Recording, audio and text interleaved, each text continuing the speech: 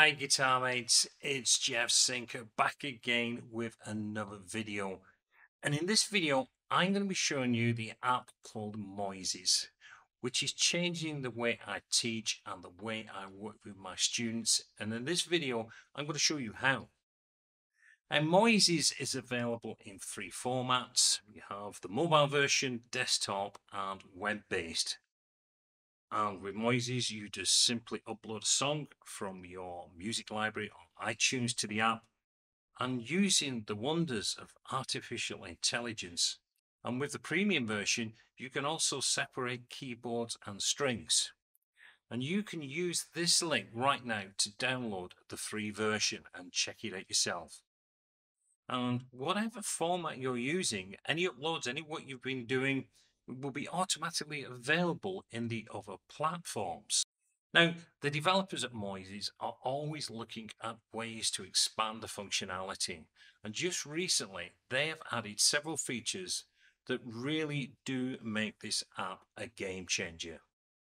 Now, you're probably saying there are several software programs already available out there that do this. So what's new? Well, the other apps do have issues that to me generally make them unusable. And firstly, if you're playing a track that doesn't have a counting, you've got no idea where you're going to start unless you're playing this. And secondly, how do you play along and keep time with a track that only has guitars in the intro? Just like this one. With Moises, this is now a thing of the past.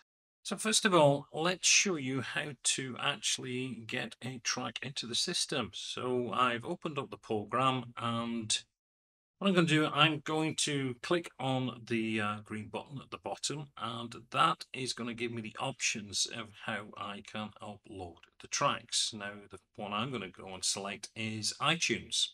And what I'm going to do, I'm going to choose the Ballad of John Henry.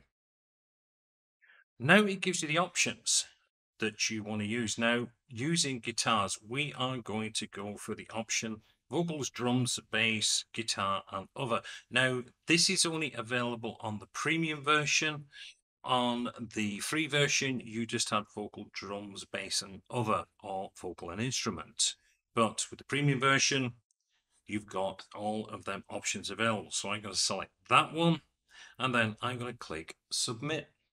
So now it's telling me the track has been processed. So we'll just click on the track selection now, and the track starts playing straight away. Now we can take out or remove any parts of the track here. So if I wanted to get rid of take out the guitar, which is what we're trying to do here. Now with the other, sometimes you might get a faint sound on another guitar, so if you do get that, you can always just take out the bottom part, just if there's another function, if you're still hearing a guitar. Bring the guitar back in, and let's take Joe out. Just removing the vocals. Very, very simple. I could do that to any of the tracks that I want. The bass, take everything out and just isolate the guitar. Also, you'll see across the top, it's given us the chords as well. So if you're just happy playing the chords, there's your chord selection to play along with the track. Now what we're going to do though, we are going to switch to the web-based version because I want to go a little bit more in depth on how we're going to work with these tracks. So first up, we will look at how we will deal with the issue of there being no counting. For this example, I'm going to use the same track that I used in the intro, which was Roxanne by The Police. Now, if I just start the track playing, soon as I click start, the track is off and running. Gives you no chance to get hold of the pick, get yourself ready to play. More importantly, you have got no idea when that one count is, so you cannot start straight away on that. So let's see how Moises deals with that. Now we're going to zoom in on the top right hand corner, and we are going to go to the drop down menu, which is marked 1, 2, 3, 4. So we click on the drop down and it displays a button that we can activate, which is the counting. Now with this song, Stu Copeland, just before the one count, he does a little click onto the hi-hat, which can be very confusing when you're playing this. So what I've done on this one is I've set it to a count of 3. So what I'll do now, I'll start the track off. We should hear the counting and I should be able to start on the track correctly.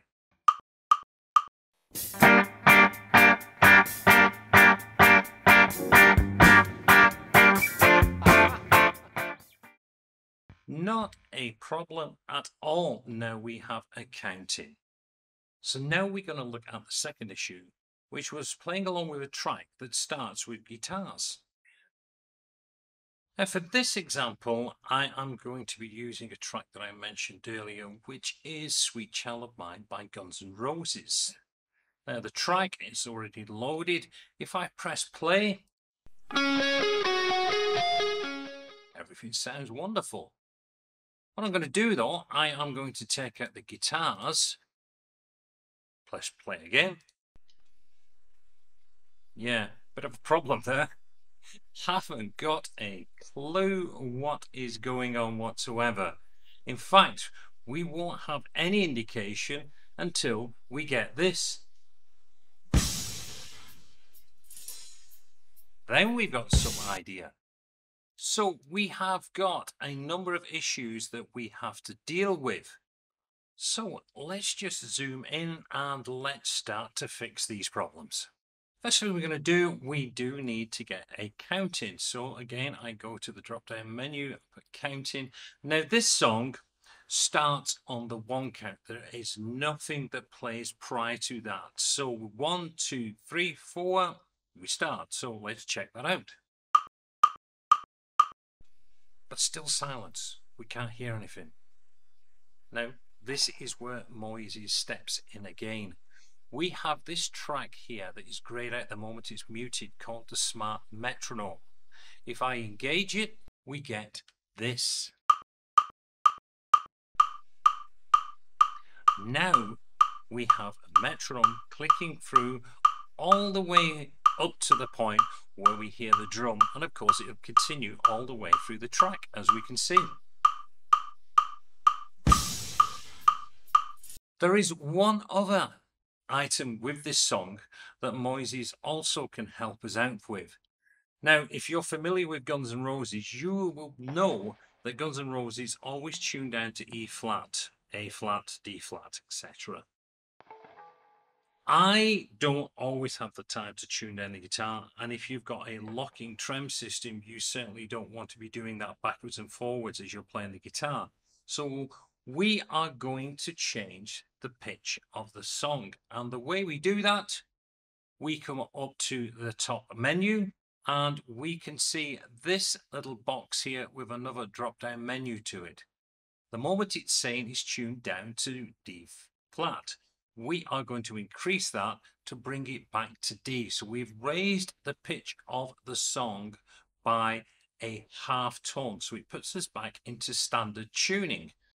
So now we have the counting, we have the metronome, and I've also adjusted the tuning for the song to standard tuning for my guitar. So let's have a go at this.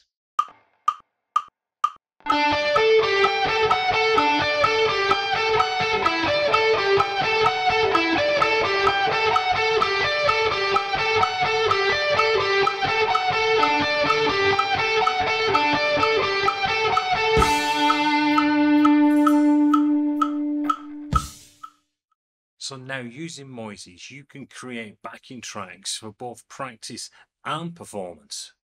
And this is why I say it's a real game changer for us guitarists. But don't take my word for it. Download the free version now using the link and try it yourself. I know you won't be disappointed with the results. Well, I do hope you've enjoyed this video. Until the next time, this is Jeff wishing you well, and I'll speak to you again real soon. Until then, goodbye.